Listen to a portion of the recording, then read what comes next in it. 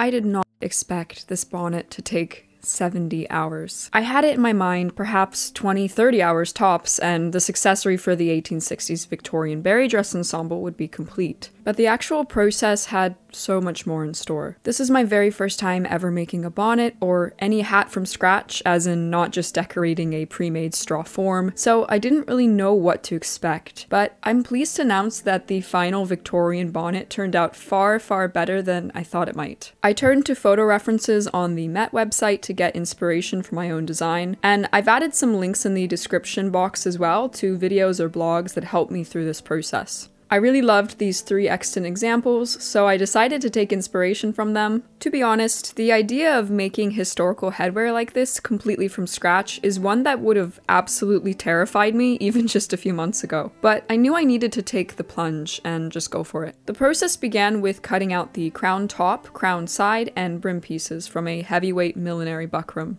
I've never worked with buckram before, so I was astounded actually by how difficult it is to cut into. I ended up having to cut out another brim piece because for the first one, I didn't add seam allowance where needed. I used Lynn McMaster's circa 1860s Civil War bonnet pattern for this construction. Then I traced out all the pieces on a lightweight cotton batting, adding seam allowance where necessary. Cutting pieces from the fashion fabric came next. These were very similar in size to the cotton batting pieces, with similar amounts of seam allowance as well. Finally, it was time to cut the lining. Seeing these fabrics together got me excited once again to experience them paired up on the actual bonnet. In the end, there were a lot of pieces, 3 from each fabric, buckram, cotton batting, and 2 types of silk. I started by using millinery wire to strengthen the edges of the buckram pieces. I measured out the wire roughly and of course didn't have any wire cutters on hand, so I ended up destroying a pair of scissors trying to cut this wire. What can I say, desperate times call for desperate measures. Using some form of a quasi-blanket stitch, I carefully attached the wire all the way around each piece, starting with the top of the crown. As you can imagine, this part was extremely fiddly and took many hours to complete. I also taped the edges of the wire with some paper tape, that way it wouldn't go through the actual fabric once the bonnet is covered, and I overlapped the edges slightly to be able to sew them down as a single unit. I completed a similar process for the other 2 pieces, leaving some excess wire which will help with strengthening the brim in the future. I also notched any curves in order to make it easier to bend the pieces seamlessly. Then it was time to sew the center back seam of the side piece. The thing about buckram is each step of each stitch has to be done as its own movement, so with fabric you can often take a stitch using just one movement, but with buckram you have to take 2 movements, basically going down through the fabric and then back up, and this understandably slows down the entire process. Eventually though, the seam was complete, and I folded down the notched edges at the stitch line to form a place for the top of the crown to be attached. I taped down the crown top just to hold it in place and proceeded to whip stitch the edges all around the 2 pieces, joining them together. I used this strong silk thread to make sure the bonnet wouldn't come apart anytime soon. Then it was time to add the brim. This was one of the most time-consuming parts of this entire construction process because it required a lot of reshaping of the bonnet to get a form that I was content with. I sewed X's into each section of the brim where it meets at a tab, and I messed this up the first time around. It ended up warping the buckram, so I had to repeat about half of the stitches. Theoretically, I could have left it as is, but redoing my mistake I think was well worth it in the end for the final result. The primary structural form of the bonnet was finally complete.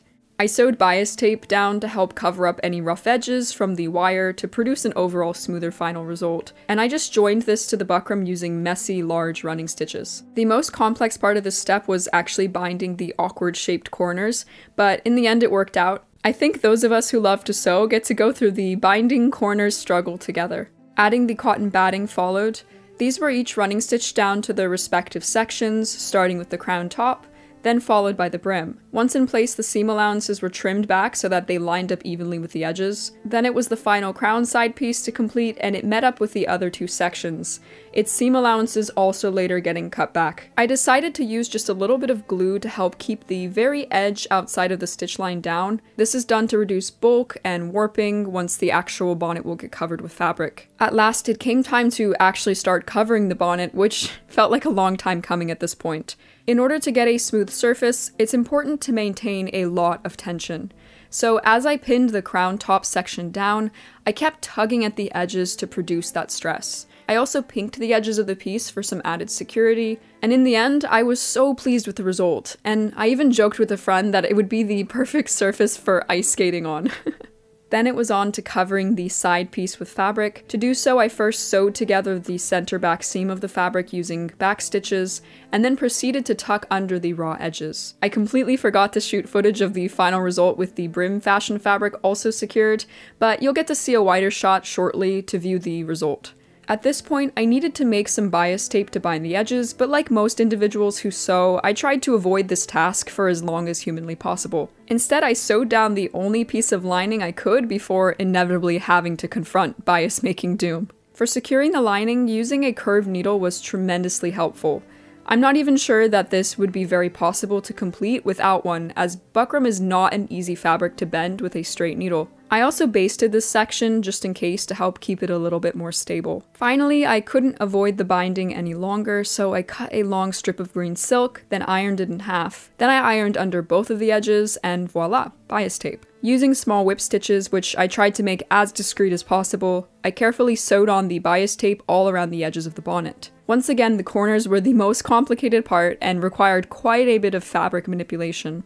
Everything was now fully covered and the outside was bound. I could now concentrate just on the lining and the trimmings. This bonnet needed a bavalet, which is that curtain section that you tend to see on the back of bonnets, so I cut out a piece of doubled up silk cut on a fold and proceeded to hem any of the raw edges. Finally, I ran a gathering stitch, and it looked quite cute once it was all gathered up, honestly. Cautiously, I pinned the bavalet into place. I decided to secure it in a way that the lining would go over it and therefore cover the raw edge at the top, in order to save time having to hem the top edge essentially and to reduce some visible bulk. I tried on the bonnet at this point to see if I was happy with how the bavalet looked, and ultimately decided to raise it up a little bit higher, which required some repinning. Then whip stitches secured down the raw edge of the bavalet on the inside of the bonnet. Eventually, I was able to continue on with the lining, securing the side piece, again utilizing that handy curved needle to join the lining pieces together with whip stitches. I also sewed some whip stitches at the point where the lining meets the bavalet, just to provide that section with a little bit more security, and to help the bonnet endure the test of time. And finally, it was time for the brim lining. Initially, I was just going to sew a flat piece on and then decorate it heavily with flowers, as in my initial sketch. But in the end, I felt instead I'd like to give a different technique a try, shirring. I'd never done shirring before, so I said to myself, sure, why not? I'm so sorry about my awful pun. Shirring is essentially a bunch of rows of gathering arranged as to create a rippled or textured effect. This technique was really commonly used for Victorian bonnets, especially the ones with less decoration at the inside of the brim. For this piece, I needed 5 rows of gathering stitches, so here's some cool time-lapse footage of gathering. In the end, it produced a beautiful result. The real reason I opted for shirring is because I felt it mimics the texture of a raspberry very well, with all the ridges and the dimples. Additionally, because of the shot silk, the differences in texture really play with light and produce a greater depth of color, which only exacerbates that berry mimicking quality. The shirred piece had to be pinned into place, which was actually a bit complex, and then it was sewn down all around the edges with whip stitches. I tried again to make these as discreet as possible. Here is the gorgeous final outcome. The end finally felt in sight, and I went on to make ribbons to tie a grand bow. I meticulously cut 2 pieces of fabric, measuring and trimming them down as similar as possible in order to have the 2 final ribbons match. Once cut, each was folded in half, then backstitched, and then the corners were clipped. I also sewed a stitch or 2 at a curve at the corners, just in order to produce sharper edges, which feels like a magic trick every single time. I finally purchased a loop turner, by the way, so I no longer need to suffer through attempting to flip a ribbon like this right side out, which is very unlike my experience whilst making the 1890s walking suit earlier this year. Thanks to all who recommended I buy one in the comments section of that walking suit construction video. Both ribbons were neatly ironed for a crisp finish, and then sewn onto the tab-like part of the bonnet using fine whip stitches. This historical fashion accessory now became completely wearable, and it just needed to be trimmed. Many different options ran through my head for how to trim the bonnet. I felt in this case I wanted something more on the simple side that maintained the same continuity of the rest of the ensemble. I gathered a strip of fabric and created this poofy bit, pinning it down along the seam join where the brim and crown meet. I then secured this down with whip stitches, adjusting each ruffle a little bit to create as much uniformity and texture as possible. Again, this ruffled texture helps to mimic that of a berry, and the green underneath is reminiscent of a bush. The final step was to create the flower buds. I joined together a few of these vintage white silk flowers, and then took the same 1940s berry buds I incorporated in the Swiss waist, and then added them amongst the flowers. This is meant to represent berries when they're first forming, and some of them still remain in bloom. I wanted initially to create 3 of these, but decided upon just 2, as it added a sweet yet very subtle touch. I figure as well in the future, if I'd like something a little bit more outlandish, I can always just add more of these buds. I'm not even really sure how I sewed these down, but basically I just stitched discreetly wherever I could, and then they were secure enough to stay put. After completing this bonnet, I almost had a slight feeling of emptiness. This project had consumed my evenings for many days and many hours. I also can't believe that the only part left of the berry dress ensemble is the bodice. Ironically, the bodice will likely require half as many hours to sew as this bonnet. It's still wildly perplexing to me how long a simple headpiece can take to make from scratch. I have a profoundly deep respect for professional milliners. I will be taking this upcoming week off for the holidays, and I hope you all get some rest and relaxation and get to work on some creative projects that fill up your internal cup. The final part of this berry dress series will be released on December 30th, 2021, just in time for the new year. So I will see you all then for the construction of the bodice and the final reveal of the entire ensemble. I'm so excited for you all to see what I've created and how I decided to further accessorize the ensemble. Thank you so much for watching, and I'll see you all then for the final installment.